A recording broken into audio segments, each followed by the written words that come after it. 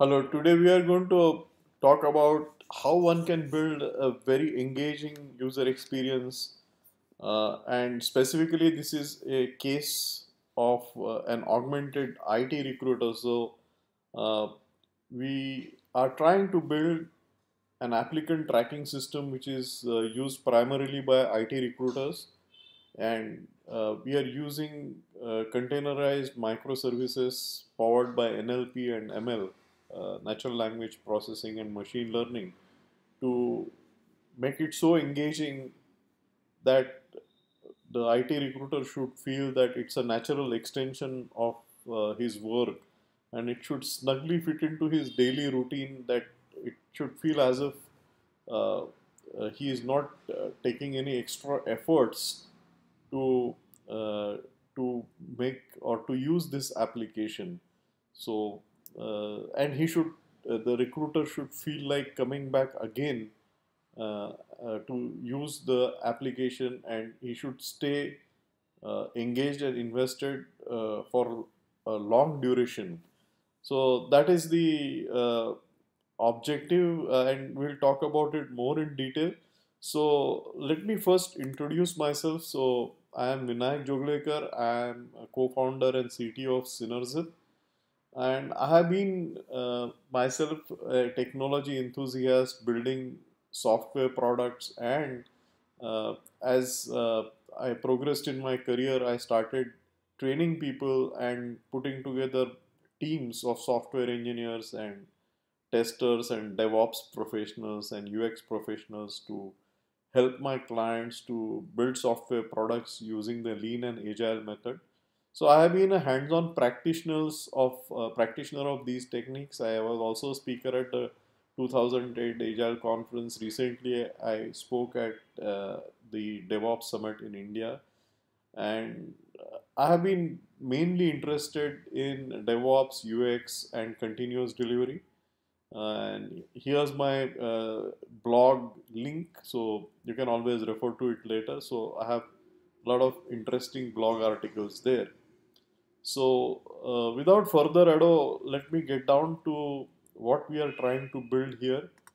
So the problem statement is that recruiters in software companies who hire 3 to 5 years experienced professionals. So this is the sweet spot I'm talking about, where we are not talking about recruiting university graduates or recruiting senior professionals. This is primarily the sweet spot of 3 to 5 years experienced software professionals in technologies like which are very popular, like let's say JavaScript, where you are literally inundated with resumes, and so our objective is to build an app that would magically parse and rank hundreds of these resumes in a jiffy, and so that the recruiter is able to uh, segregate what he or prioritize what he needs to do uh, by uh, by looking at only the top ranking candidates as per certain norms that he would be able to set up. Uh, this whole thing is using natural language processing, machine learning, so it should not become too complex for the recruiter. It should be very smooth, and he should not see what is under the hood, and he should be able to uh, literally keep himself engaged, and he should feel like returning time and again to use the app. It should be an empowering technology. The technology should empower the user, and he should feel as if it's an extension of his daily routine tasks, uh, which is snugly getting into his routine without really having to take any extra efforts. So that is the tough challenge that we have. So let us dive into more details. So a caveat here is that we are not going to cover everything that we did, because it took us close to 2 years to build this app, and it is very hard to cover that in this short 45 minutes. So we are only going to take some salient features, technical challenges that we faced, and what we did to overcome those technical challenges, and how those technical challenges were really related to the problem statement and achieving the objective that is stated in this slide. So we modeled. So first, let me step back a little and you know give you some background about what is an engaging user experience and how does one go about building one. So we looked at a lot of literature and we came across this model. This is a book written by Nir Eyal where he talks about a hook, where in a session the user needs to start the session. He should feel like starting the session with your app by some kind of trigger, which could be an external trigger or an internal trigger. So let me explain what is an external trigger. An external trigger could be an email that somebody has sent, or a message that a friend has sent on Facebook, or there is a push notification that appears on your mobile phone. So all these are examples of external triggers.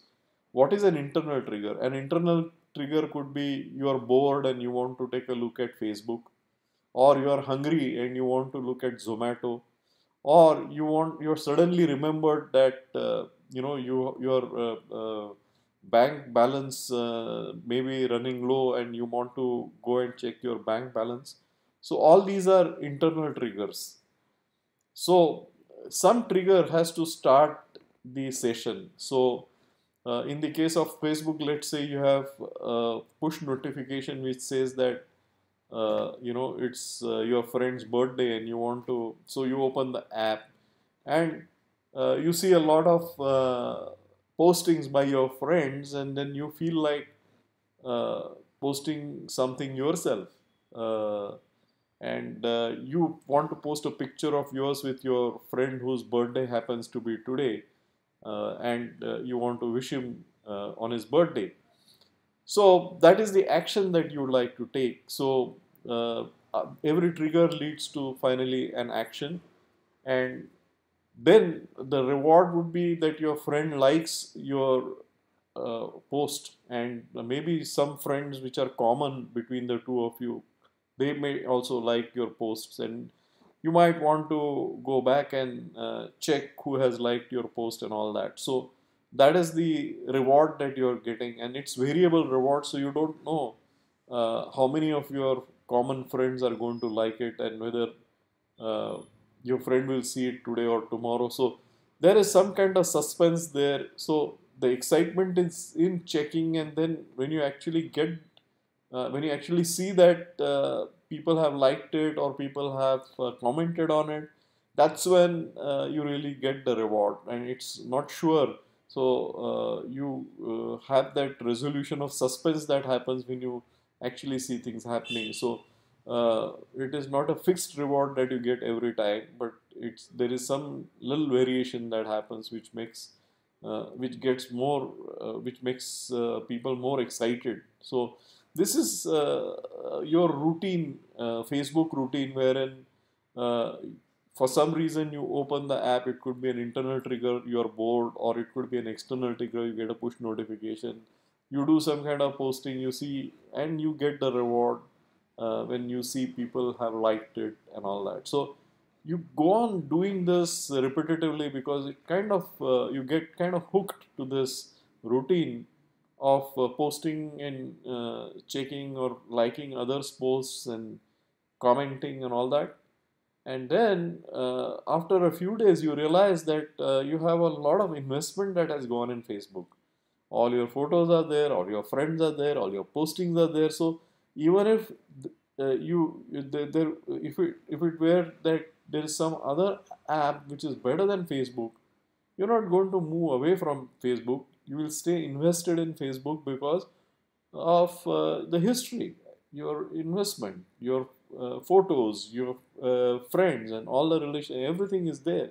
So that's the last fourth part, that is the investment. So that is how people stay hooked by going through this repetitive cycle. So trigger, action, reward, and investment. So what we are with this was a very convincing model, and we thought that let us build our app along these lines. So coming back to what we are trying to build. So here's initially obviously people are not going to uh, have internal trigger where if somebody wants to uh, start recruiting professionals, he is not going to obviously open this application because they don't know about this application. So initially, at least it will be an external trigger such as a job requirement which comes and a suggestion from somebody in the company that look, this is the job requirement and why don't you try this brand new application to recruit people for this, and you receive a bunch of resumes. So the action is there are about 20 to 50 freshly sourced resumes which come to you from various portals or from various agencies and from your HR department, from employees referrals, because the job posting has gone viral, it is already published in LinkedIn, it is already there up on your website. So you have and it's a run of the mill JavaScript 3 to 5 years experience professional. So you'll most likely get 20 or 50 of those resumes, and now you're left with the task as a recruiter of deciding which ones are the ones which should really get forwarded. Uh, so the reward here in this app is you point this app to this folder containing 20 to 50 of these resumes, and in a jiffy you're able to get an Excel tracker, which is basically an Excel worksheet with a row per candidate and some kind of suitability score that is assigned to every resume, and you have them in the descending order, and you can also see a more detailed worksheet in the same workbook which gives you an idea as to from on what basis are these scores calculated. So what is the weightage that is assigned to various criteria of suitability, like what is the education, what is the experience in which technology, how much of it is really relevant, what is the notice period, what is the expected compensation as against what is offered, and what is the total number of years experience, and finally, last but not the least, is the candidate staying close by. So all these various factors are assigned different weightage in this Excel worksheet, and uh, after multiplying these values by the weightages, you get one number, that is the suitability score, and then you have all the resumes, whatever 20 to 50 ranked in the descending order of their suitability scores. So you immediately within a minute or 2 minutes come to know who are the top ranking candidates, and you can start calling. Otherwise this would take you all day long to decide suitability and then call those who are really good. So that is the reward that you get, which is instantly, magically, you getting this tracker, and you do this again and again for a number of different openings, and that goes on building your investment. You stay invested because this uses natural language processing. So as you are parsing more and more resumes to calculate score, it starts learning newer words that it is coming across, and it becomes smarter, and also it is learning what you like and what you don't like. So as the same tracker or worksheet is being used, it has buttons for calling candidates for interview. So it is also recording the history of who is really getting called for interview, what are the criteria which are really having importance, and based on that, the weightages are getting recalculated for future openings. So, which is what is the smart learning, smart way of using machine learning to get improved results with each iteration. So, Once you start getting these improved results because of your history of usage is already there with this app, it is very hard for you to move away from this app because it knows the kind of words that candidates use. It has, you have already taught the meaning of those words to this. You already taught what kind of what is really preferred by you.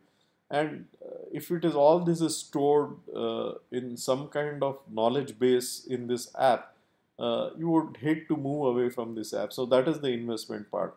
So this is the hook model applied to our problem of building an engaging user experience for a IT recruiter, augmented IT recruiter, or an applicant tracking system, if you will. So with this, let us see what are the main challenges and features that there are one or two things only we can cover now in this short period. So, but let's dive a little deep, which is very interesting. So the challenge number one is that resumes keep having new words for technologies and technical terms are unrecognizable. So you have every day, like with the Hadoop ecosystem, you have all sorts of like Hadoop, HBase, MapBar, Cloudera. Uh, then you have Mahout, and there are n number of Nutch, and there are number of new terms or new technologies that you would come across, and those terms have special meanings.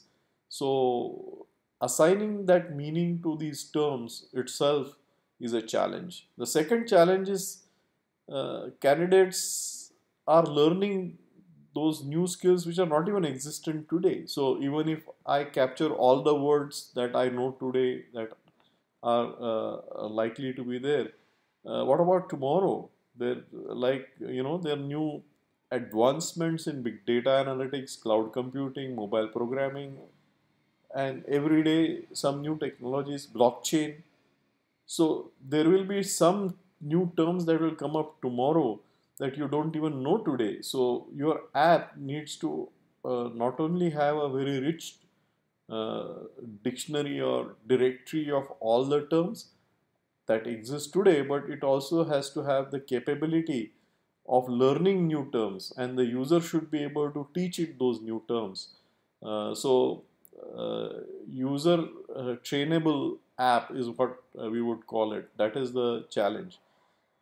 And recruiters are like, they are not very heavy on technology. So if you uh, make this challenging task look difficult to them, it gives them a sense of uh, uh, using which is a little complex, and that would that would not be good, because they will then go away from the app because they want something simple and easy to use, because finally they have been doing most of their work using Microsoft Word and browsers, and maybe at the most a worksheet such as Excel. There's nothing beyond that, no complex application beyond that is going to be palatable to the targets or target of IT recruiters. So they really want something that gets smarter as they use it, and they want to master by teaching it, but they want this whole thing to be easy to use and easy to master. So that's the challenge. So let's go a little deep. So uh, applying the hook model that we talked about some time back, let's first focus our attention on the action part. So whenever the user is taking any action, such as pointing to a folder that is containing all the resumes, and then immediately the parser should be able to extract all the important information like contact details, education, technical expertise, relevant project experience, in maybe for 50 odd resumes in less than a minute. Now if that happens, the experience would be magically smooth.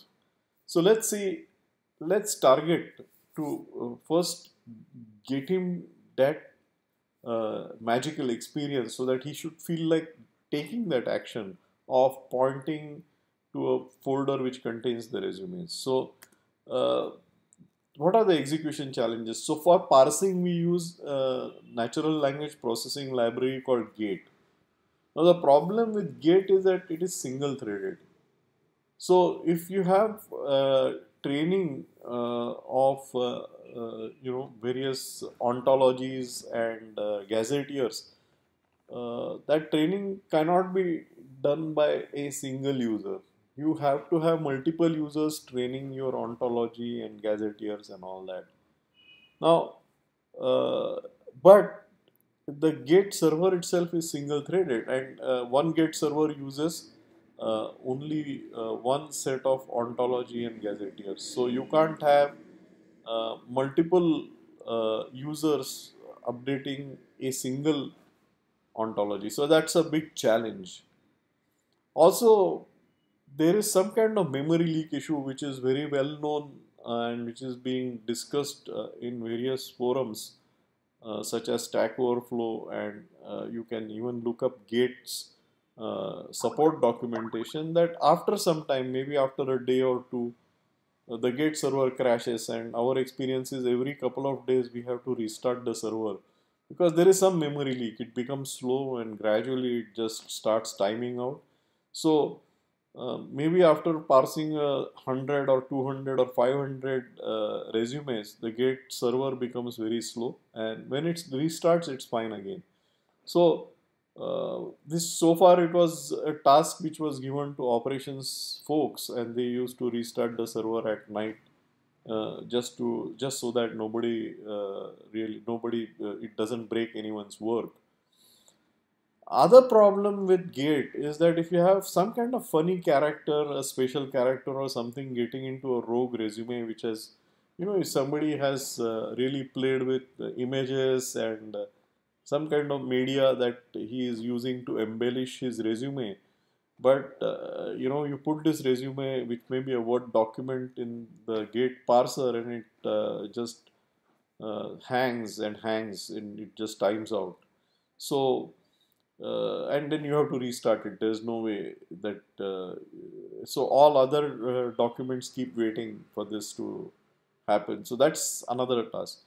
And parallel processing is what we need here.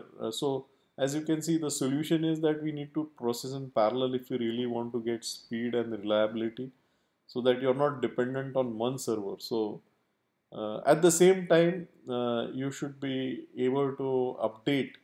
So if there are any writes happening to the ontology or to the gazetteer, that has to happen centrally to one ontology and one gazetteer. So let's now break down this problem into multiple problems that we stated, and then see one by one how we solve the problem. So first, let's see the how we solve the problem of Git being single threaded. So let us recap the problem. So here's a user and he submits a resume to the Git server, and Git server uses the ontology, or it updates the ontology.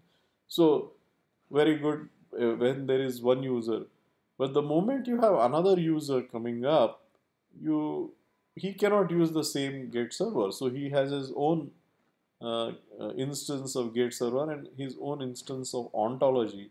So whatever he writes to the ontology, if he comes across a new word and he associates it with some kind of class in the ontology, that knowledge is not going to be available to everyone. It will be local, stored locally in his ontology. So this solution is not going to work. So instead of that, what we decided is, let's say if you have a user one having one document, user two, and maybe n users having multiple resumes, what we decided is that we'll use a web server and a singleton pattern, wherein you have only one Gate server which is associated with one web server, which is taking multiple to which multiple users are talking, and this web server is the single user of the Gate server. So Gate server is a single threaded application. So the web server is being a single user, but then what happens to multiple users submitting multiple documents? So we use a queue. and we can queue up those documents to be processed in series one after the other, and that is how we end up having a common ontology which is dealing with the resume submitted by all the users, and whatever updates that they do to the ontology also are getting updated to the same ontology, so that everyone is getting the benefit of. So one user, if he adds a word to the ontology, the benefit of that is enjoyed by all other users. So this is one challenge that we overcame. The second challenge is the process of parsing is inherently slow and error prone, as we saw. So if you have, say, one document, then we have a pre-processing. So the document is first converted from docx to HTML, and then there is a parser, that is the gate server to which it is submitted. Now, as we saw that for whatever reason, if the gate parser is timing out, we need to make sure that the user gets a very good error message saying that. So the user shouldn't have to wait for too long. So we decided at a 60 seconds is the maximum. Even 60 seconds could be even less, but we decided on 60 seconds is what we will allow a gate parser to work on a document. And we are sure that however long, even if it's a 15-page resume, it should not take longer than 60 seconds. So that's all we allow. Now, that is, one thing that you have allowed for some time for the parser to parse, but what about the preprocessor? So if the timeout for the preprocessor has to be a little more than what we allow for the parser, because they should not, it should not so happen that uh, the the preprocessor has timed out before gate has even returned. So we allow time of 90 seconds for the preprocessor. So that is this way of ensuring that the user gets a graceful error message is a circuit breaker pattern. So the so this is one way of taking care of graceful recovery or graceful error messaging. But that's not enough. We have other problems to deal with. Now that those are solved primarily by having a cloud native containerized microservice orchestrated by Kubernetes. So let's see how we do it. So we have an input queue in which, let's say, you put six resumes, and then you have one instance by default running one Kubernetes pod, and that pod contains your preprocessor and gate server inside that pod, and that is being used as a service. This is a simplified diagram, and it quickly processes those six resumes. As you can see in the uh, on the right hand top corner, there is a bar chart showing the time taken. So very quickly it will take, I think, less than 6 seconds to process six resumes. Normally it doesn't take longer than that. But if we were to have a rogue resume, like it is having some special character, which is, and that is the seventh one, it spins off a new pod because we have configured Kubernetes such that it looks at the size of the queue and decides that after six, it is going to spin off a new pod to deal with an additional resume in the queue. So it'll spin off a new pod, but then when the rogue document gets into that instance or that container, it's going to hang because the gate server is not. It's going to eventually time out, and there's no point because it also becomes slow. So there's no point keeping that.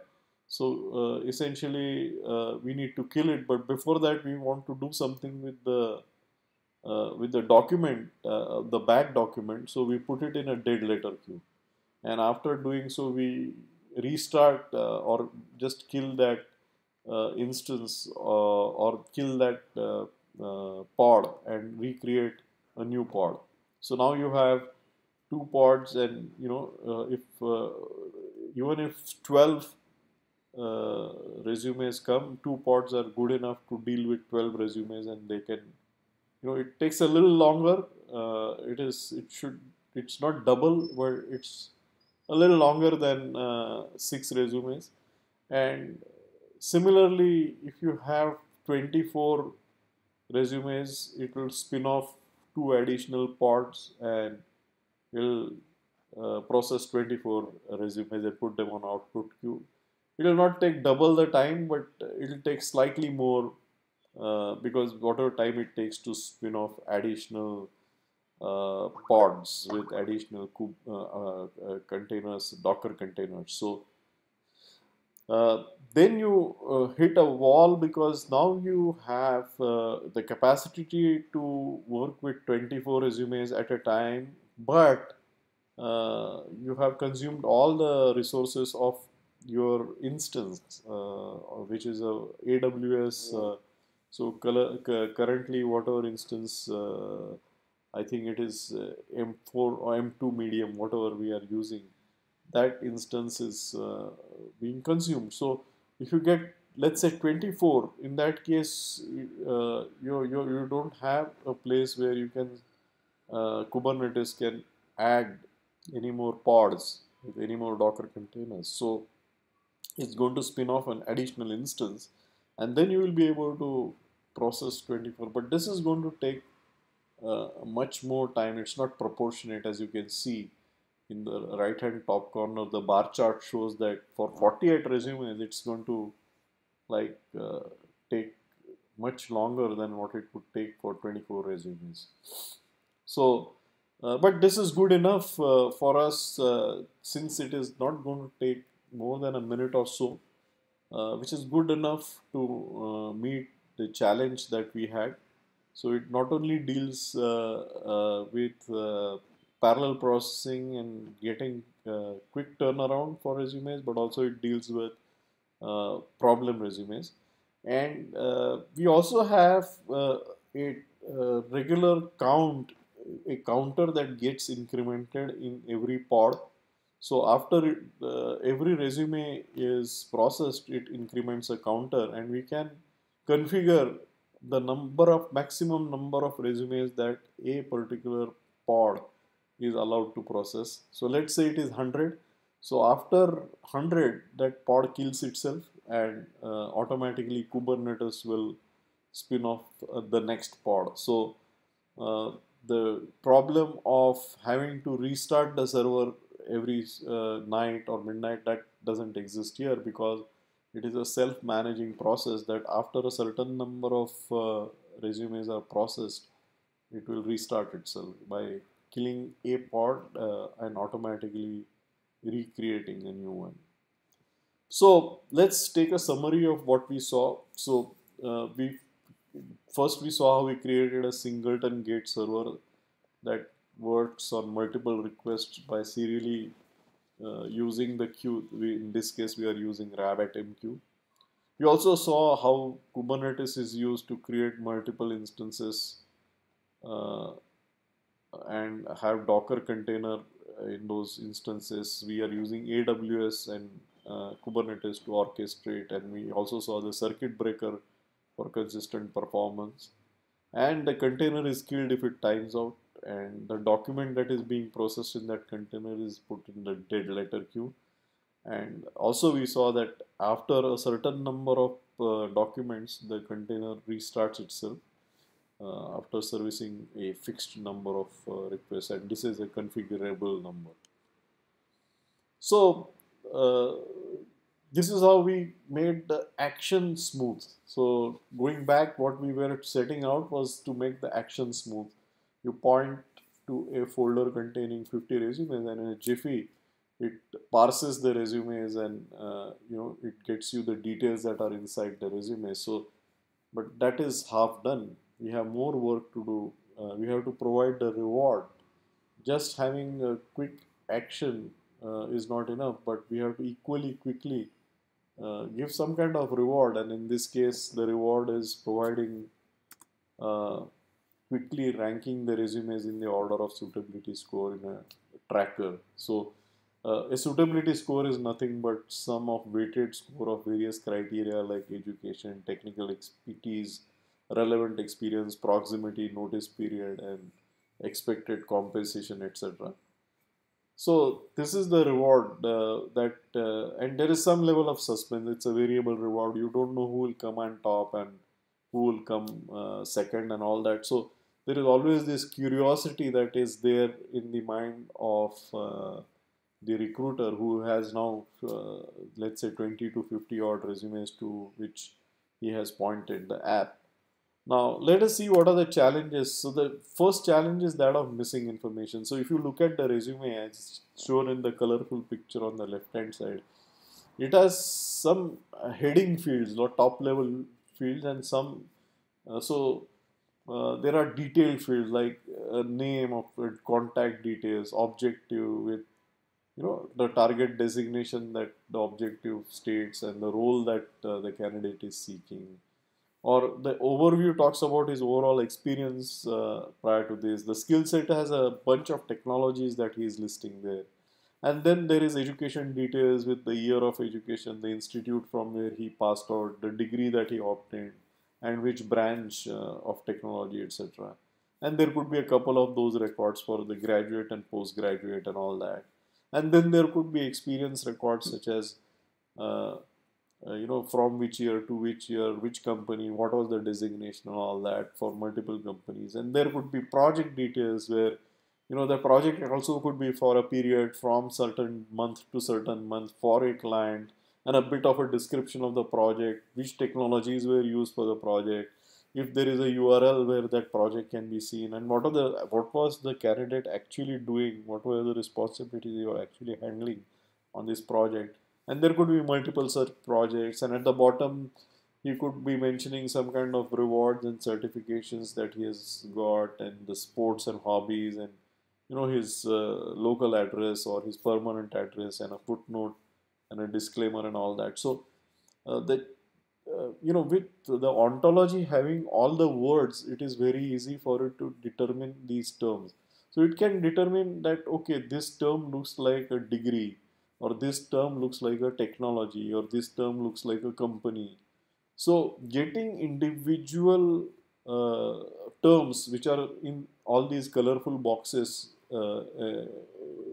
you can take any other colorful box that is there in front of you, and that is easily detectable because of the ontology which is trained by users and which assigns meaning to these terms. But what we are really interested in, combination of those terms giving heading level details, like the colors that you see, like the dark blue color is for multiple projects. So you are required to uh, take this entire area which is colored in dark blue and identify this part of the resume as text that is talking about projects.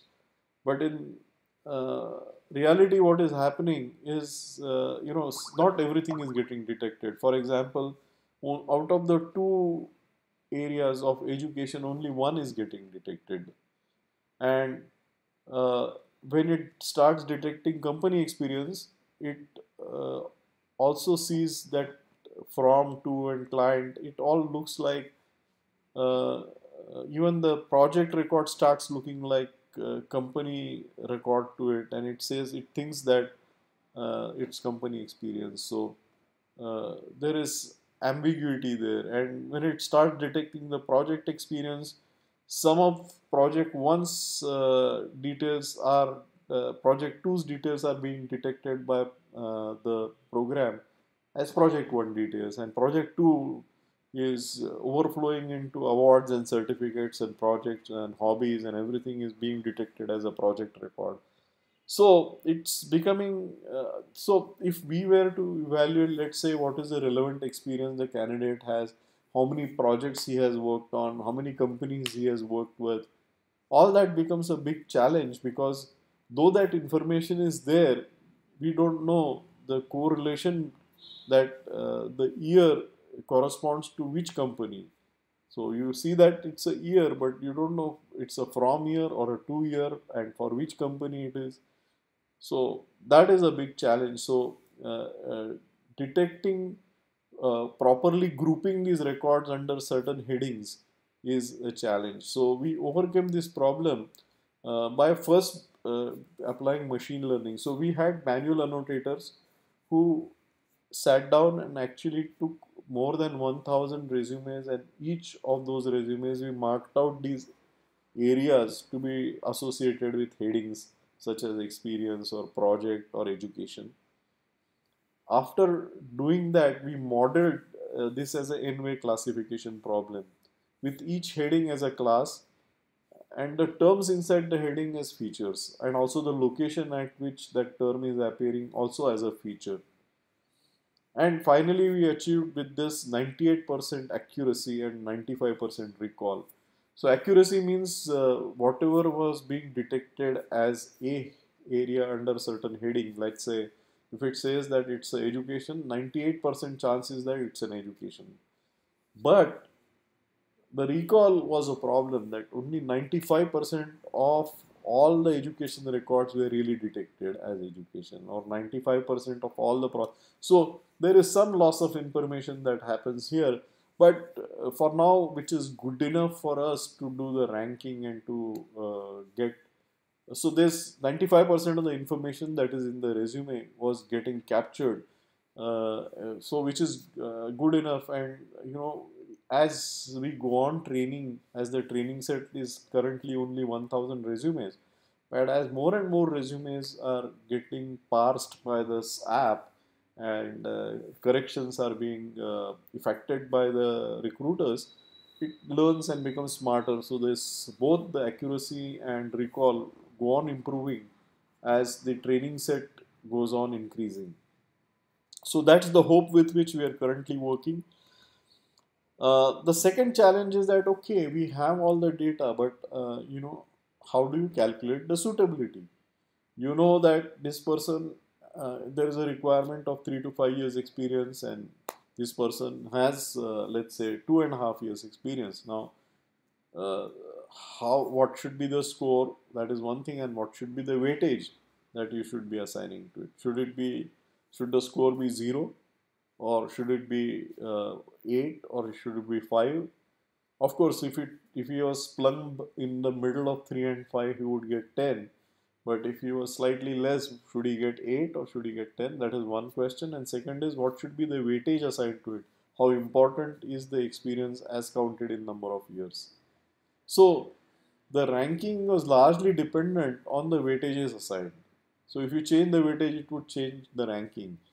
So the suitability criteria like education, relevant experience, notice period have different importance for different companies and different hiring managers. So it's a very dependent thing. So uh, historically, looking at past data only will give us an idea as to what should be the weightage assigned. So that is what exactly we did, was we looked at the historical data and applied we collected past information of resumes that were shortlisted for an interview in the company for specific projects, and modeled it as a logistic regression problem with a vector of weightages being theta in the sigmoid function. So essentially, theta shows the number of vector each value that is assigned to the weightages, and the sigmoid function shows the probability of uh,